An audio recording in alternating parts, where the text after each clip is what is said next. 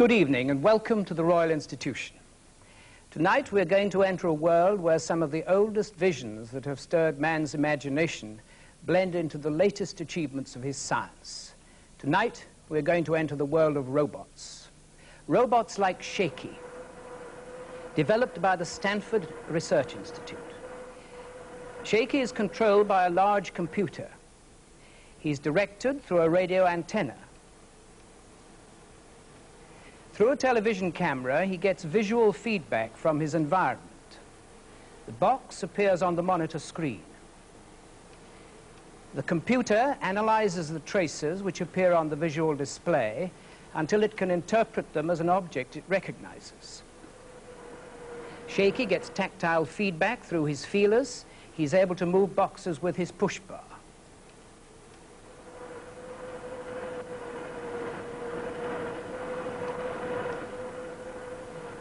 He's programmed to solve certain problems that can be contrived in his environment, to choose, say, an alternative route to a certain point when his way has been blocked.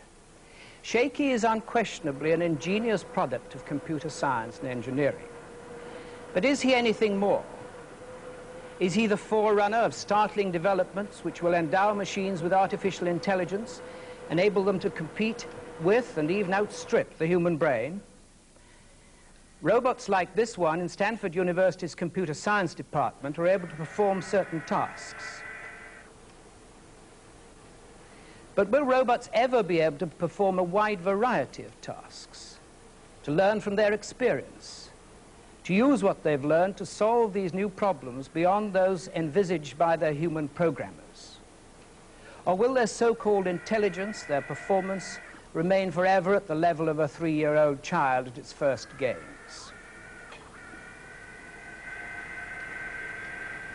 One man who's pessimistic about the long-term prospects of artificial intelligence is our speaker tonight, Sir James Lighthill, one of Britain's most distinguished scientists. He's the Lucasian Professor of Applied Mathematics at Cambridge and has worked in many fields of applied mathematics. He's a former director of the Royal Aircraft Establishment at Farnborough. Last year, he compiled a report for the Science Research Council which condemned work on general-purpose robots. Not surprisingly, scientists who've been working on such robots have reacted strongly in defense of their field. 3 of them are here tonight to challenge Sir James' findings. After they've had their say, the discussions will be open to bring in members of the audience here. With many mathematicians and engineers, computer scientists and psychologists among them, their contribution will be particularly welcome. Before Sir James Lighthill makes his opening speech, I should like to introduce the men who will lead the debate against him. Donald Michie is Professor of Machine Intelligence in the University of Edinburgh. His laboratory is the only one in this country engaged on large-scale robot research. John McCarthy is Professor of Computer Science at Stanford University in the United States, another great center of robot research. He's the director of Stanford's Artificial Intelligence Laboratory and has flown over especially for this program. And Richard Gregory is a professor in the Department of Anatomy at Bristol University. His concern with artificial intelligence arises out of his work on perception. Before going to Bristol, he was a founder member of the Edinburgh team and helped launch its robot project. And now the moment has come to meet our principal speaker, Professor Sir James Lighthill.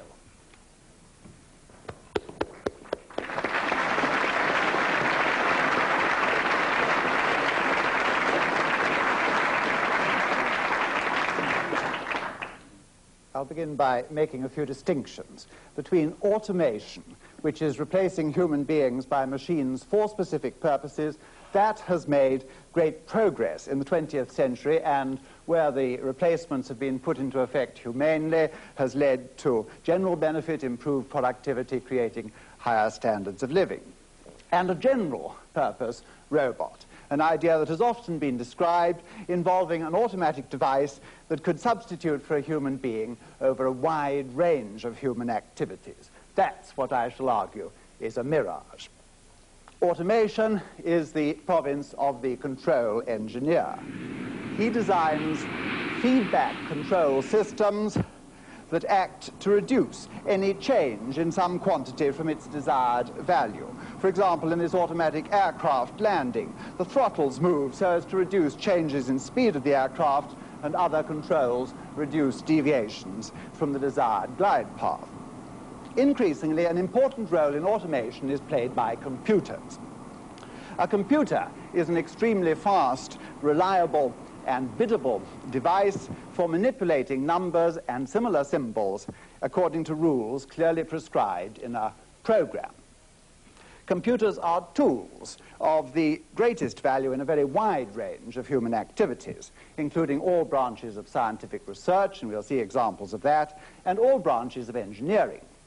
The control engineers have made excellent use of computers in automation, for example, in numerically controlled machine tools that will cut metal parts to geometrical shapes defined by equations in a program.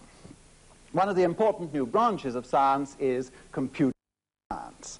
Workers in computer science constantly improve our repertoire of things that can be done with computers, not just arithmetic and geometry, also algebra and calculus and logic.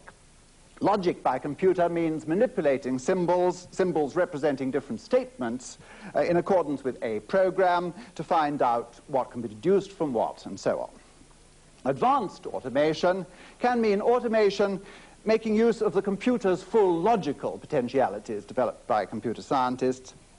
For example, in a modern computer-aided design for an electrical printed circuit, the computer's role in identifying all these current paths is still very specialized, replacing human beings for a very specific purpose, but most effective.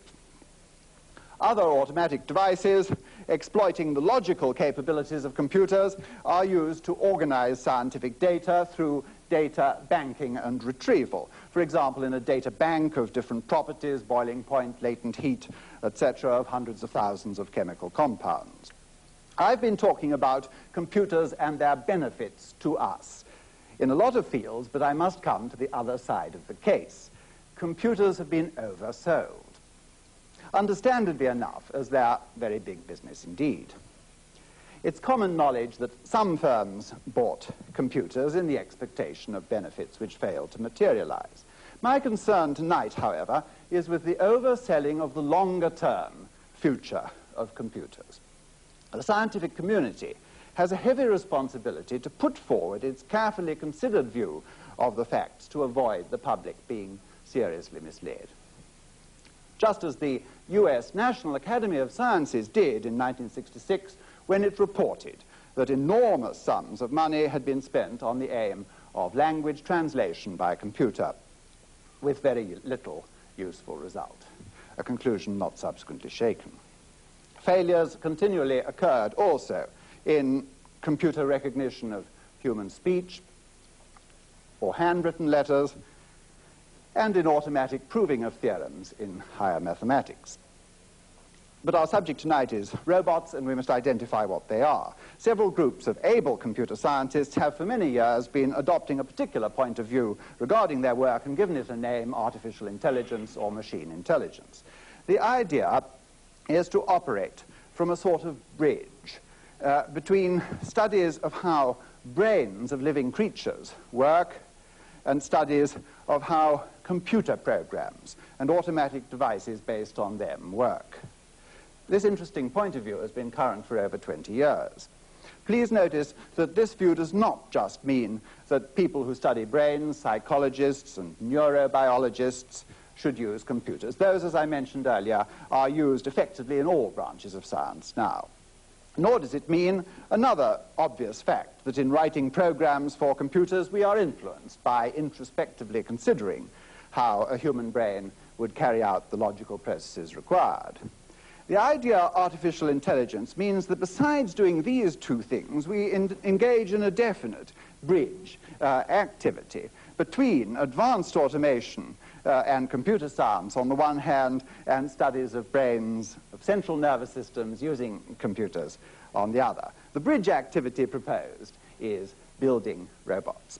I use robot not to mean an automatic device aimed at replacing human beings for a specific purpose in an economical way. A robot, rather, is an automatic device designed to mimic a certain range of human functions without seeking in any useful sphere of human activities to replace human beings. This robot, which you've already seen from the Stanford Research Institute, is one of the most sophisticated in current operation. I'll ask, why should robots be built and studied? There are at least two serious answers to this question. First, that generalized information on automatic devices may result, which can be of use in a wide range of specialized automation problems. Second, that a device which mimics a human function, such as how we avoid an obstacle, may assist in making a scientific study of that function. I shall argue that these were eminently good and sufficient reasons for embarking on the work 20 or 10 years ago. In practice, however, the line of approach has led to somewhat disappointing results in these respects. We have acquired rather little generalized information applicable to a wide range of automation problems. Instead, we find that specialized problems are best treated by specialized methods, and I shall try to explain why that is. Similarly, the sciences of psychology and neurobiology have benefited not from robo work in general, but from those computer models that take into account really extensive bodies of experimental data on psychological behavior or on nerve cell networks in the brain. Before I expand on these reasons for a certain disenchantment with robot research, I shall predict that people nevertheless will go on building them.